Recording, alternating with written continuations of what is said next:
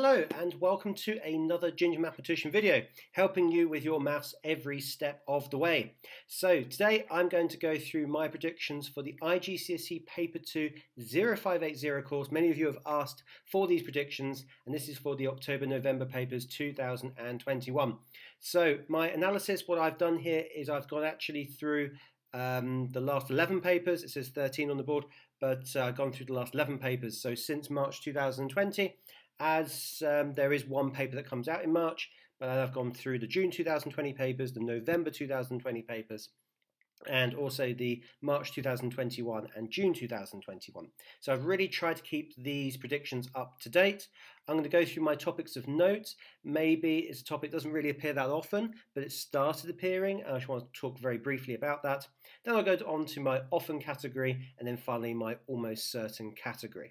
So let's get started. So inequalities, I want to talk about this very briefly. So shading inequalities on a graph has now become much more popular if you look at the 2021 papers in particular. So really do make sure you've covered that in some form. Likewise, with trigonometric graphs and solving, I've noticed more of these kind of questions appearing. So when they say, for example, 3 sine x equals 4, and you need to find solutions between a particular domain, that is becoming more popular. Okay, and you'll need to use some kind of graphical sketch. A couple of topics down the bottom, so solving quadratics, highest common factor, lowest common multiple, Venn diagrams. Notice Venn diagrams will appear in some way, paper 2 or paper 4. Standard form, and also interior-exterior angles of polygons.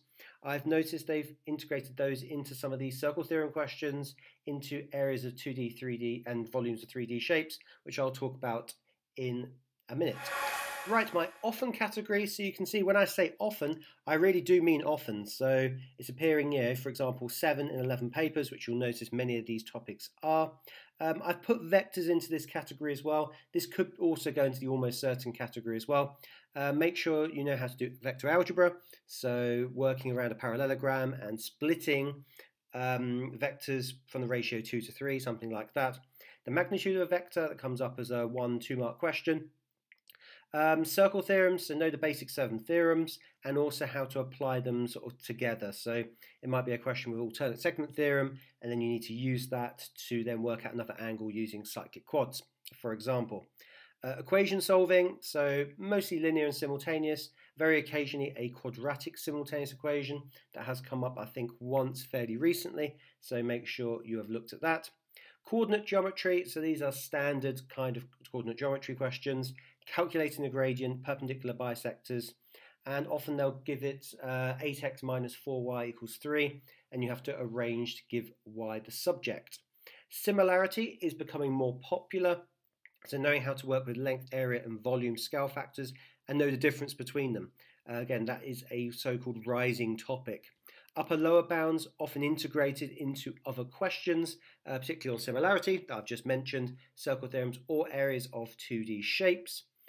Angle calculations, I would still make sure you know how to do this, but they are usually the easier kind of questions on your paper 2. So towards the start, your questions 3, 4, 5, etc. So know about alternate angles, corresponding angles, and so on. And also proportion and variation. So these are very standard questions. So y is directly proportional to x, y is inversely proportional to x squared, things like this. Make sure you've practiced those kind of questions. As you can see, they do appear 7 to 11 times. So you don't want to get into a situation where you don't know how that question works. And finally, onto my almost certain category. Hopefully you haven't skipped straight onto these topics. It is important you go through them. Fraction skills, again, like I mentioned in my previous prediction video. If you haven't checked that out, please do check that out, because you'll see from the comments that my predictions are pretty accurate. So please do check out my previous video I did for the June exams. Fraction skills, so it's your standard multiplying, dividing, adding, subtracting fractions. Also make sure you know how to do recurring decimals to fractions. That does come up quite often. I've put these all together.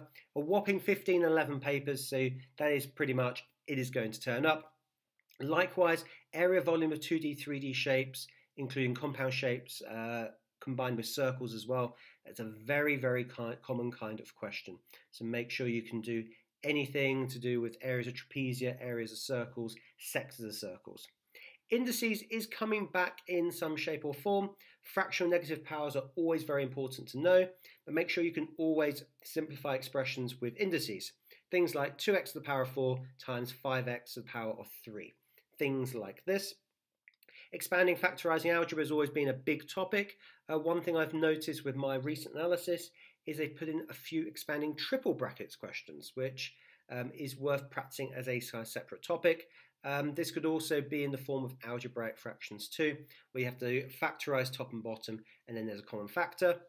Percentage calculations are always common on this particular paper. One thing I've also noticed is these increasing, decreasing, exponentially questions, so make sure you know how to do those. Speed, distance, time often comes up, but I've noticed it's usually coming up in some kind of travel graph, so either a speed time graph or a distance time graph, so know the difference between them and know how to work out, for example, speed from a distance time graph. 3D trigonometry, now this is definitely becoming more popular. They give you some kind of 3D shape, often a pyramid, and they want you to work out an angle with one of the edges to the base. Very, very common now.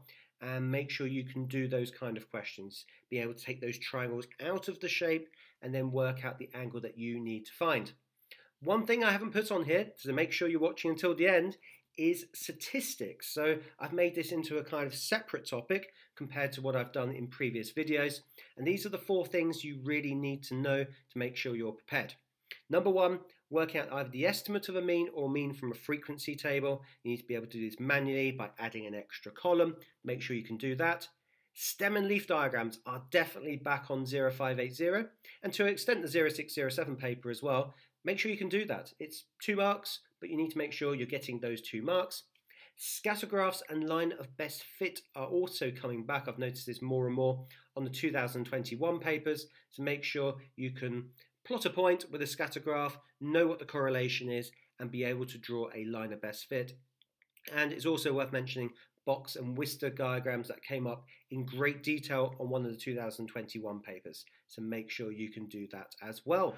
Right, hopefully you enjoyed that video. Again, a paper 4 prediction video will be coming out shortly. Of course, it's all depending on what appears on paper 2, but this of course gives you a good start in your revision in the next couple of months or so. If you like the video, please do give it a like and subscribe, because you'll find, of course, more videos in the future. Right, bye-bye for now.